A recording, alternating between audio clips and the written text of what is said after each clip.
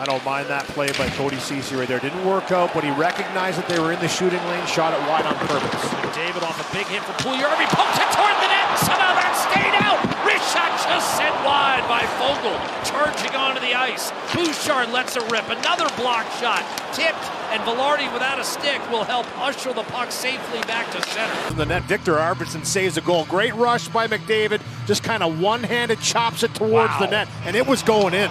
Puljujarvi was right there. Viktor Arvidsson with the baseball swing knocks it out of there and just gets it out of harm's way. But you're right, the aggressive forecheck by the Oilers, Puljujarvi finishing the check on Anderson, and they're starting to get shots through.